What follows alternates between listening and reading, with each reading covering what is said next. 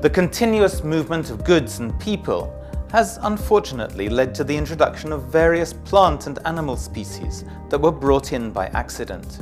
In their new environment, they have multiplied and spread, sometimes severely disrupting ecosystems.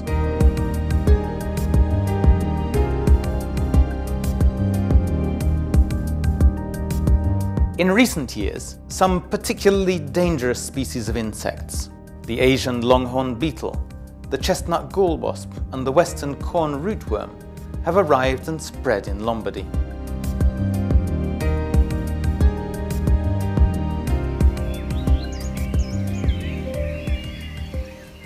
The chestnut gall wasp, Dryocosmus kuriphilus, is a tiny wasp originating in China, reported for the first time in Europe in 2002. It was first found in Lombardy in 2006. It's a specific parasite that spends its whole life cycle exclusively on chestnut trees. The population consists only of females, small wasps with black bodies, fat abdomens, and brownish-yellow legs.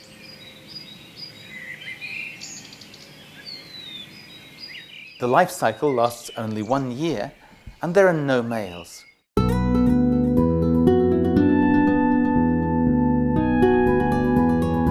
The young larvae spend the winter in the buds.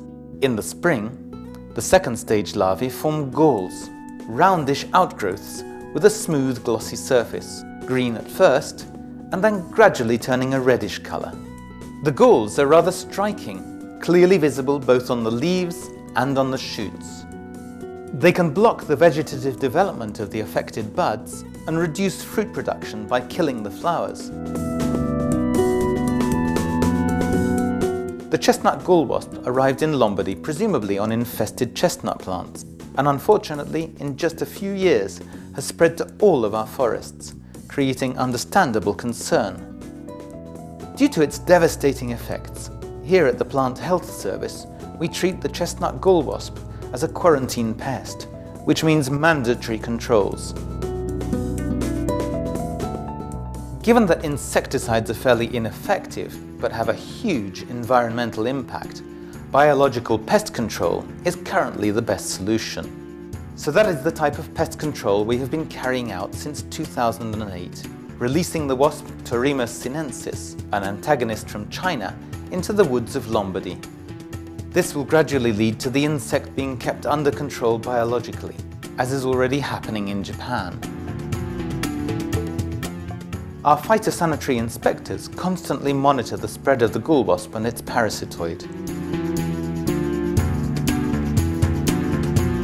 To find out more about this insect and our activities, please visit our websites or email us.